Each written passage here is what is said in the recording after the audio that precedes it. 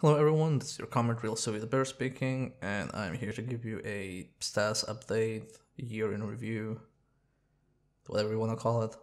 The game in the background is Getting Over It with Ben and VOD, and I'm using it because it's a metaphor for generally this entire year for me, but also because it's a pretty decent game.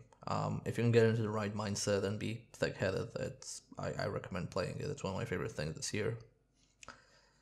Anyway, I'll be going over a ton of stuff, so if there's anything that doesn't interest you, just open the video description and just skip to the parts that you want to hear about.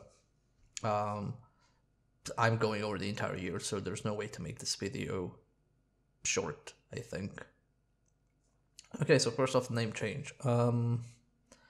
So the channel was previously called Score Attack. As you know, the channel first started with me and Johnny, and then GD joined. After that, Johnny left, and then after a while this year, GD left. So in the end, we just ended up going, or not this year, last year was it? Man, it's been a while. Basically, after GD left, I was thinking what to do with the channel. And in the end, I decided to just, keep all the stuff that's here and just rebrand it to Real Soviet Bear. The original videos all still credit the people who participated in them, but I didn't want to close down the project, and I didn't want to start it with anyone else, so it's a one-man show, and it's probably going to stay a one-man show until further notice. Like, that's not including collaborations for one-off things, but in general, yeah, it seems much easier mentally to just coordinate with myself. And as part of that name change, there was also a visual brand overhaul, and I have mostly Super Graffiti to thank for that, who did all the artwork for the channel and for the Twitch channel. I'll mostly focus on this when I talk about the streaming channel later, but because the art is also on the YouTube channel, just thought it was worth mentioning. Okay, Let's Plays. So, this year I had 2 Let's Plays. There was still Overdose, which I did with Loco, Torpid Typist, and Iron Chitlin. That was more of a casual sort of thing of basically me recording footage and then all of us just shit-talking the game and life in general and each other. I did that because after the LSD and Fury Let's Play, I just wanted something laid back where I didn't have to think too much. And I also wanted to record something full in advance before even putting up episode 1. That method proved to be very good, and I think when I can do it in the future, I will be doing it. I think overall it was a good LP. Only issue was licensed tracks, blocking some things that I had to re-upload, but other than that, it was fun to do. The other thing I did was the typing of the Dead Let's Play, typing of the Dead Overkill Let's Play, which exceeded expectations. Kind of happy for it, but I basically, the entire process of recording the first episode was me getting idea in the evening after talking to some people about the game in general, and then me realizing, oh, there's workshop support, and then adding stuff, and then realized there was a sequential narrative or sequential prompts, I can't remember the exact name, option. So I first thought, like, hey, maybe if I just do a few placeholders and see if this works, maybe I can get this to work. And after I got it working, basically the first episode from idea to recording was between 6 p.m. to 3 a.m., which was a bad idea because it was Sunday, but anyway, I put it together and it turned out really well. And people, I put it up right away because I wanted to see if people would like it. People did like it. Amazingly so. I didn't expect that sort of reaction. I expect mostly people to think it's a dumb idea in a gimmick, but hey, it worked. Everybody liked it. We went through it. There was a lot of padding involved because there's so much you can say about a light gun game, so I am amazed that I ended up just barely filling up everything without dumb filler. It's not in the archive yet, but even now it has done better than some stuff I have put on the archive, and usually putting stuff on the LP archive is a big viewing boost. So yeah, really happy with it. Some people are happy with it. Um, it seems that this whole high effort shitpost avant-garde thing is the thing I should be doing because those let's plays get the most traction. And honestly, for a while I've been, faffing about and trying to figure out what kind of let's plays I really want to do. There was like, oh, do I do post commentary, live commentary, subtitles, heavy editing, no editing? I've tried everything. Mostly trying to figure out what I enjoy. I enjoy this, but that also means that there will be less let's plays in the future, which brings me to the next thing, and that is future let's play projects. So I know what I'm doing next. I'm not gonna spoil it right now. It is gonna be another high effort thing, mostly for another collaborator, and also for me trying to like sync up, do a lot of editing,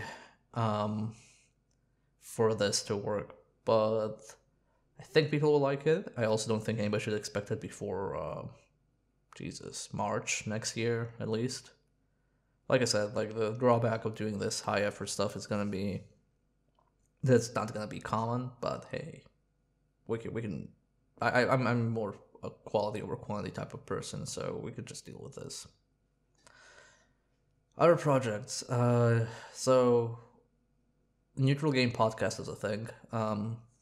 It seems people are discovering it. Oh, yeah, actually, I should probably say what Neutral Game Podcast is. So Neutral Game Podcast is a thing I do with Colin, aka 6264 from Skyline Media. It is a podcast about fighting games, and we try to talk about fighting games in a tone that is approachable to people who have a passing interest in it. So we don't try to go too in depth and balance tournament stuff. Things that everybody else is already covering.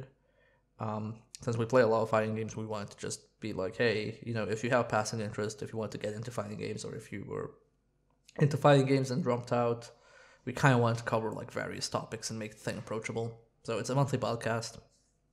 We aren't really doing much to promote it, mostly because there's so much other stuff going on. But by comparison, like the amount we're promoting it and how much traction it's getting, it's pretty good.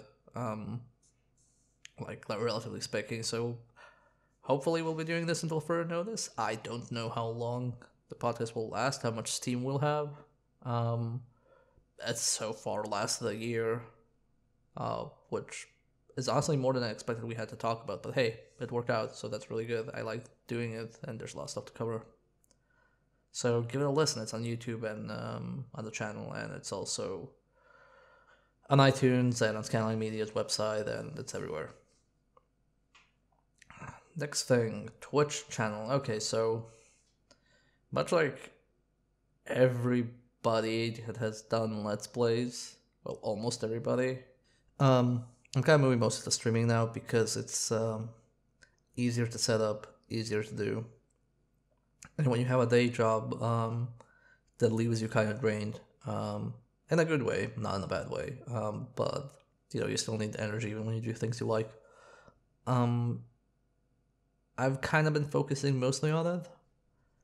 There's a lot of reasons I don't want to go too deep into, but it's generally state of YouTube, generally state of Let's Play. Like, I think it's sort of winding down, and the interest for it is winding down. I think people just prefer interacting via stream now, which is a bit sad, but that's just how the market goes. Nothing is forever. And yeah, just mind you, I that's not really like a main driving factor for me. It means that it's harder for me to put my stuff out there. Like back a few years ago, it was like, oh, there's too much competition, you can't really do anything, because people are too busy watching other people's stuff. And like nowadays, it's just like, well, people aren't really watching Let's Plays that much anymore either. At least in the way that I do them in the communities like SA or Something Awful or the Let's Play Zone do. So yeah, I've been moving most of the streaming. That's also where most of the visual overhaul has gone by Super Graffiti. One thing I wanted to set out to do was just slowly rotate out all the all graphical things that I used that didn't really belong to me. Not in the sense of stolen art, but more in the sense of I don't want to use characters that belong to other games. I don't want to use sprite rips from other games. Basically, I want to, if I do something that belongs to a different game or something, it has to be just like a reference to it. There are a few reasons I don't want to do this. First, obviously, the legal issue. I know nobody's, pursuing whoever for using Super Mario sprites or whichever game sprites in their emotes or channel art. I know that's not a thing yet, but in case it's ever a thing, it's one headache less I have to think about. All you need is just one Twitch rule to change, and then it's just like a massive shuffling about, redoing things. Another thing is I don't want to necessarily promote other games in that way. Let's just give like an example. Like I play Sonic games and I like Sonic games, and then let's say I have a Sonic emote because I like Sonic games, and then I don't know, a new Sonic game comes out that's really garbage, or Sega does something that's really garbage and that I hate.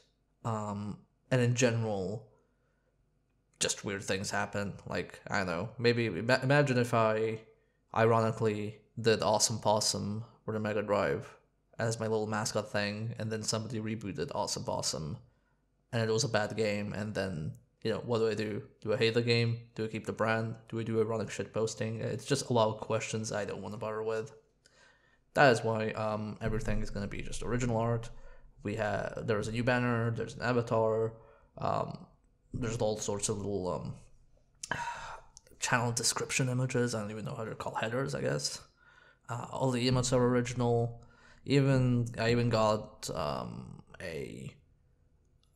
like custom channel notifications animations. Even that was like the last like big visual thing I pushed, like as a replacement at least, because I was using stuff from other games. The only thing right now that's basically still nicked from other games are the sound notifications that I have for subscriptions and donations. So that is like the only thing right now, and maybe going forward I will replace that as well. In general, I'm just trying to keep this, I guess, professional and high effort. And now that I can kind of afford it, I'm going through with it and trying to make it presentable. As far as the actual channel goes, I think at the start of the year there were something like 33 followers, because when we moved away from Hitbox to Twitch, we basically lost half our followers. So on the Hitbox, I think when we left, it was like 68 followers, something like that.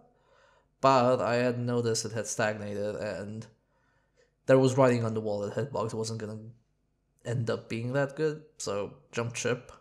Took a while to get like the follower base back, but I think it's ultimately worth it. I mean, just numerically speaking, it's worth it already. My goal for this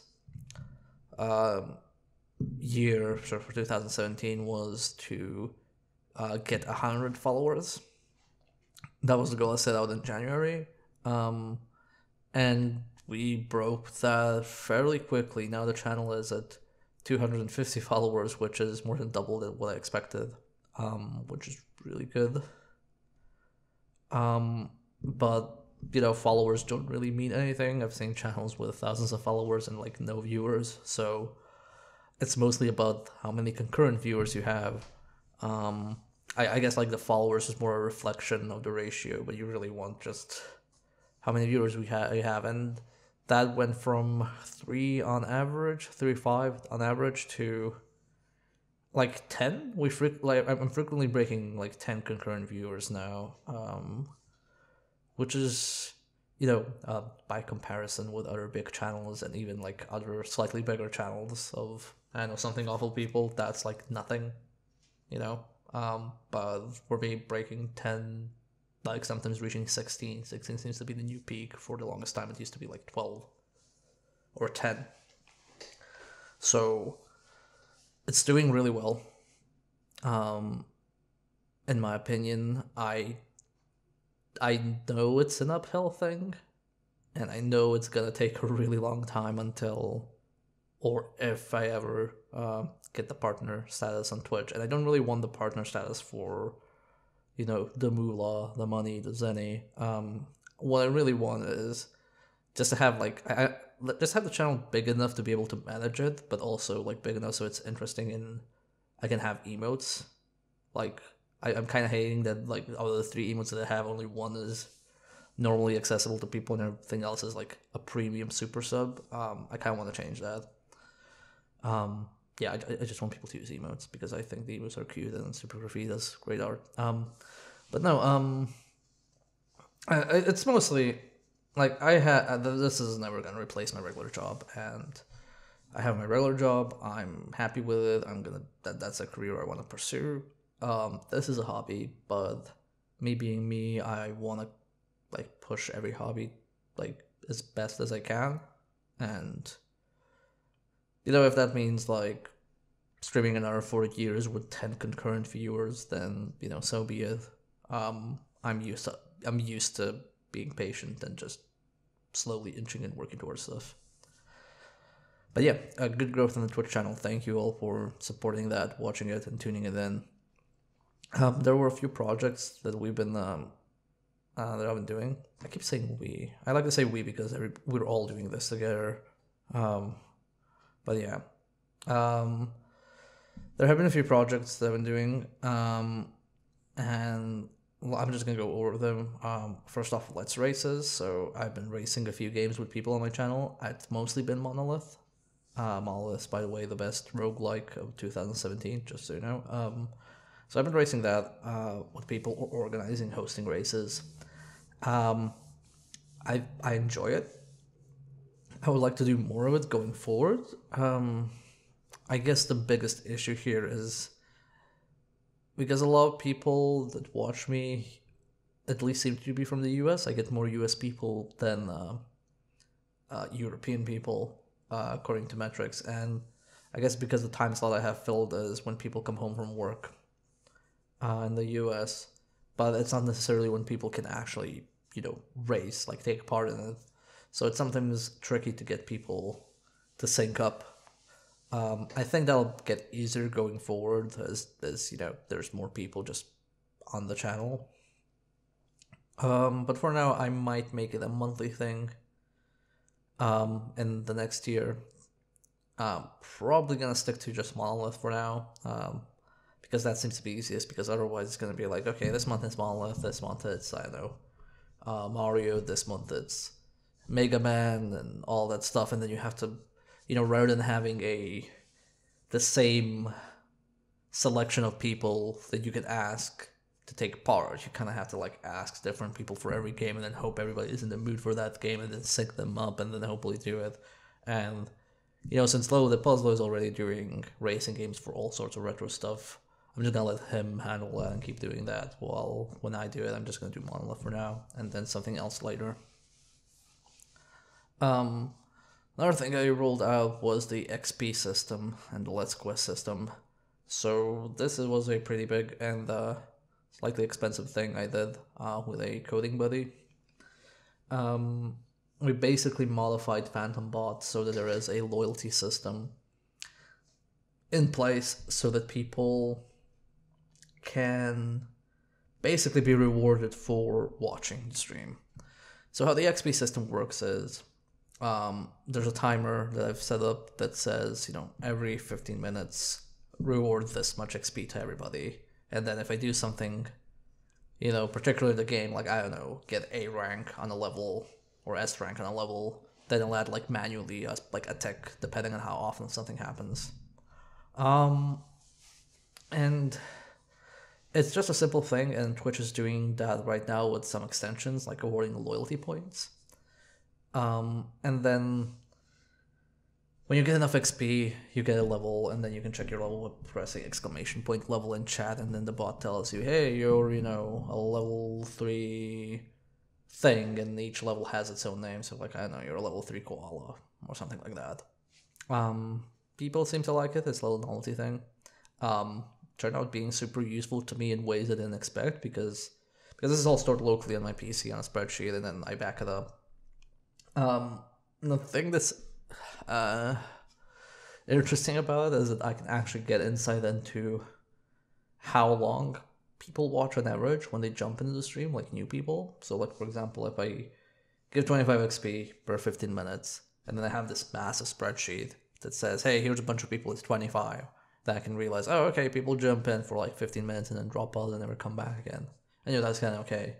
But it also helps that I can kind of see if I have lurkers, essentially, because something I've noticed is that there's a lot of people with really high XP that I have never seen in chat. So I guess there's a lot of people who just watch and don't want to talk, which is, you know, fine by me. I'd prefer if people were active in chat, but if people just enjoy watching and not taking part, you know, all the more power to you. I was thinking of doing this to be an extension for Twitch, but that doesn't seem to have taken off, so I'm just gonna stick it to the bot part and have more control over it. Another thing that the XP system is tied into is Let's Quest, which is another feature. And how that works is there's these little pop-up challenges that I have to make in advance for a game. So for example, let's say I'm playing, you know, a fighting game, I'll like Tekken, and I'll put in a database of various challenges of various difficulties, like, I don't know, win 2 perfects in a row, do a 10-hit combo, kill the opponent with a grab, you know, stuff like that. And then, you know, when that comes up, people put up for vote and like, okay, let's vote, you know, do we want to accept this or reject it? And then if it's accepted and I do it, everybody gets XP. If they don't accept it, we move on to the next quest. If I fail it, nobody gets anything. And these are generally like big experience boosts for streams. They're also very hard to set up, and are really reliant on the type of game I'm doing. It doesn't work well for every game. So I'm probably gonna keep doing that. I haven't done it in a while. I will probably return to doing it again once a month, much like the races, just to keep it fresh. I'm probably like on a weekend so that more people can tune in. But yeah, I'm gonna be doing a few more things with the whole XP quest system. There's some stuff in the pipeline, and I'll be expanding on it, like letting people do certain things depending on their level. Like if you're a high enough level, I'm gonna let you like post a custom notification on stream, stuff like that. One other thing I did this year was Deckember, or Deckember. I like to call it Deckember, which is the month of fighting games. And basically what I do is I take half an hour and dedicate to a game, and I just play it off, show it off, and then move on to the next game. And on average, it's 4 games per stream. I try to theme it when I can. So like, okay, we start with janky PlayStation 1 games, then we do the Blaze Blue series, then we do lesser known but good games, then we do waifu fighting games, things like that. I think this is the most successful thing on the stream channel, because I've gotten a lot of follows, a lot of engaged people talking, like just like the words, just a lot of user engagement. So I will definitely be doing it next year, because even with like the 90-something games that I had lined up this month, I still had to cut my initial list quite a bit. And there have been people just suggesting a bunch of other fighting games, so hey, that sounds great. So the whole Deckember thing is still going. It's gonna last until December 26th, after which I'm bringing it to a close. I'm trying to upload all videos of it to YouTube like the day after. So if you've seen a VOD dump That's why. But this is gonna be a once a year type of thing for a month. So next year, if we do Deckember, hopefully, right now it's looking like we will. We'll do a bunch of other fighting games. Other things on the Twitch channel. Like I said, this was gonna be the biggest section. Gaming with Christiaan. So on Tuesdays, I played stuff with Christiaan, like couch co-op. Since he moved back to the UK, we'll be continuing these things once he's settled in. And that's just gonna be the long playthrough day where we're trying to beat very long games. I'm not sure whether we're gonna do co-op stuff. Right now on the list is trying to finish Resonance of Fate. Hopefully it works out. Since I have a side stream set up, I'll probably be playing on my PC and just he'll be co-commentating on the voice chat. So yeah, that's still gonna be a thing. Devs Play. Haven't been doing too much of that lately, but I've done quite a few Devs Plays. So Devs Play started off with me and Christiaan playing through Alien Isolation, and then after that I still wanted to do that. So Alien Isolation, because the game, it was a game Christiaan worked on, so we could talk about the development of the game and various other things. So then I reached out on Twitter and asked people like, hey, are you interested in talking about your video game on stream? Just let me know, hit me up, and we can talk about it. And we got a few games. We got Assault, Android Cactus. We got a lot of smaller indie games as well. Generally, it's been really fun. People have been extremely pleasant. I think it's a good way to talk about and showcase games that aren't talked about too much, because usually how it happens is you'll have a game that's super popular and everybody wants some screen time with them, and they don't really have the time for a small-time streamer like me. But a lot of smaller devs, a lot struggle to talk about their game online because of so much competition. So I think they're more enthusiastic when somebody is ready to talk about it. And so far it's been really really fun to do. Obviously people are passionate about the things they do, and it's really nice just to listen to somebody just talk about their work, like what inspired it, even if it's a simple game, like a simple platform. People have a lot to talk about. If it's an interactive fiction game, people have a lot to talk about, like a lot of things inspire them. And I think the gaming industry in general just has a problem of not talking about lesser successful games, or just lesser talked about games. Like the games industry only talks about super mega giga success thing and super mega giga failure thing. So you're gonna have a million articles about how Battleborn or Lawbreakers has failed, and a million articles about how Cuphead is good, and nobody's gonna talk about, I don't know, let's open Steam. Nobody's gonna talk about Ice Lakes, I don't know. Or there's a lot of games just being released, like Was Finding Paradise. Oh, that's actually a good game that everybody talked about. But no, there's a lot of smaller games that people don't talk about, and I kind of want to use this slot to do that when I can. Maybe it'll pick up, maybe it won't. I don't know. We'll see. But yeah, Devs Play is gonna be a good thing. And we're gonna do more of it going forward. Next thing, how to handle VODs. Okay, so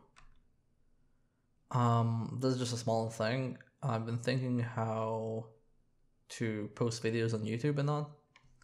I've done a few full playthrough VOD dumps on YouTube, and I don't think it's really worth doing. I know a few people want to watch the Evil Within playthrough, so I posted that because people asked me for it. And that's fine, but I think in general, I'm gonna save every recording on Twitch, and it's gonna be there on Twitch.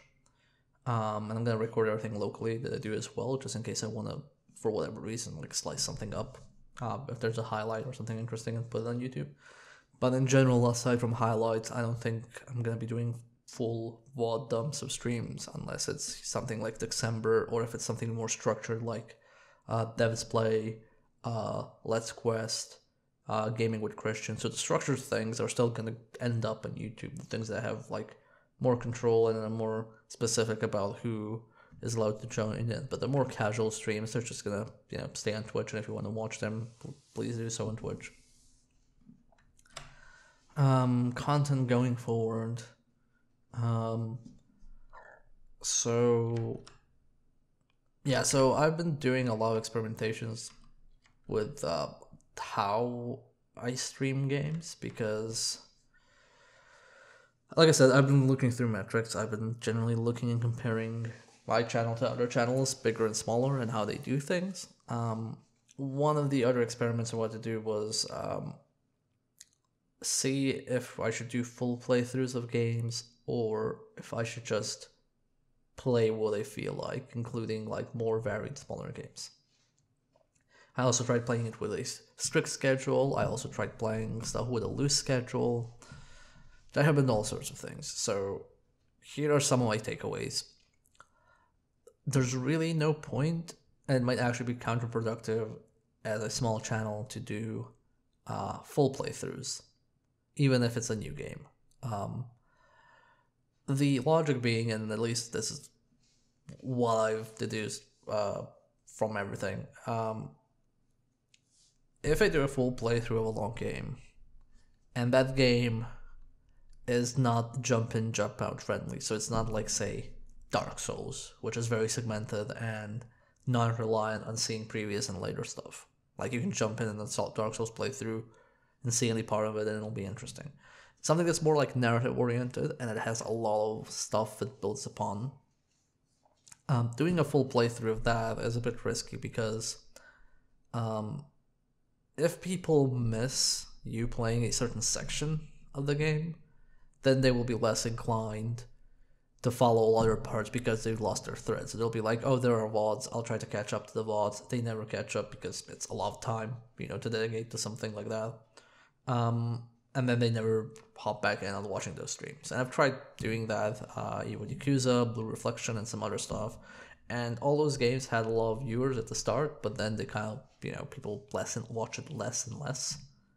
And I talked to people as well to see, what was the issue, and I did get the idea that this was the issue. So, going forward, I will be streaming stuff for as long as it's interesting to me and to people that are watching. I'm gonna try and keep stuff varied, because it seems that when I do lesser known games, like let's say for example, Opus Magnum releases like on early access, and I stream that, I'm gonna get a little more people for that than I'm gonna get for, say, Wolfenstein 2 releasing and streaming that. Why? Because when you have newer games and they have a massive boost of people interested in them, usually what's gonna happen is people are just gonna go to check out the game and they're gonna check the top person streaming that. And if they want to check out the game, they're gonna get like some of the first results. They're gonna watch that person, or if somebody already has a lot of viewership, people don't really care that. There's a certain point after which people don't really care what you stream and just watch whatever you do, right? So if my channel was pretty big and I streamed Wolfenstein, then it'll be like, oh, okay, I already have a lot of people watching me, and then some of the people who sometimes watch me will be like, oh, hey, somebody I usually watch is streaming something new, so double reason for me to watch. I have genuinely not noticed any boost from streaming popular or AAA new games. I have noticed boosts from streaming niche or lesser known new games though. Especially because fighting games bring in a lot of people. So obviously I'm gonna keep doing fighting games as well because I like playing fighting games. Probably not as much as during Deckember, obviously, but yeah. So as far as strict scheduling goes, I try to keep a strict schedule. I try to do it loose, and one of the problems was that I box myself in sometimes and be like, oh, okay, so it's, start of August, and for the third week of August, I want to play this on Wednesday. And then that Wednesday would come and I'd just go, oh, I'm actually not in the mood to playing this, but I have to like force myself because I already committed. So going forward, how we will do it is going to be a semi-strict schedule. So stuff like Let's Quest is going to be planned. Stuff like Gaming with Christiaan is going to be planned. Stuff like races are going to be planned, especially because I have to schedule it with other people, so I have to plan around it so people know when they should free up their time. But other things, everything in between is just going to be, hey, here are my regular streaming days. I'm either going to tell you a day in advance or when I start streaming, when I'm streaming. Kind of like that, because I feel that works best for me. And I generally get too bored if I play just one game, so we're gonna do it this way. Now, let's see what else we have on this list. Guests and stream friends. Okay, so I want to give a shout out to everybody who has participated in streams, like either just dropping in the free for all stream or just dropping in to give knowledge about a certain game. I have a few regular people, I have semi-regular people, I have people who have just jumped in once or twice. Just thank you all for jumping in and contributing to the channel. It's fun to do. And it's fun to do especially now before I have to police more who jumps in and not. Because, at some point, if the channel grows, it's gonna have to start being policing so I don't get anyone in. Because that's just how scaling with people works. But it's still fun. I'm probably always going to have some form of call-in guests because I bounce better off of other people. And speaking of other people, I've also been trying to grow the Discord server that goes with the channel. So if you want to jump in, the invite is in the description. It's actually it's not on the YouTube channel. I should put it as a YouTube link as well, but it's also available on the Twitch channel. It's semi-active. People talk about stuff frequently. I use it mostly to coordinate about streaming stuff. I use it to let people jump in as call-in guests. And in general, as far as community goes, I'm trying to make a mood that is more inclusive and that doesn't have to deal with a lot of the shitty fascist Nazi crap that's been going on in the world right now. So if you want to jump in an area that's zero tolerance for that kind of garbage, and that you want to just like hang or jump on streams or just really whatever, I usually post some work in progress stuff, like work in progress art with super graffiti, or if I'm doing something with a project, I might mention it there, things like that. If you want to jump in, it's helpful.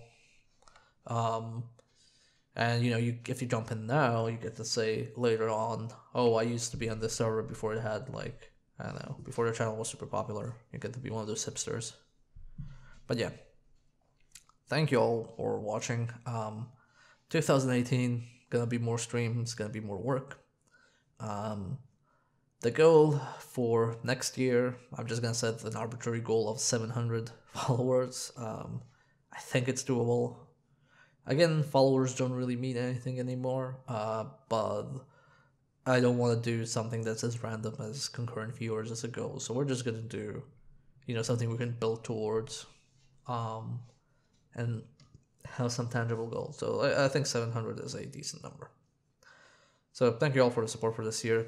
Glad you enjoyed the LPs, the streams, and just in general stuff. Next year will be another big LP.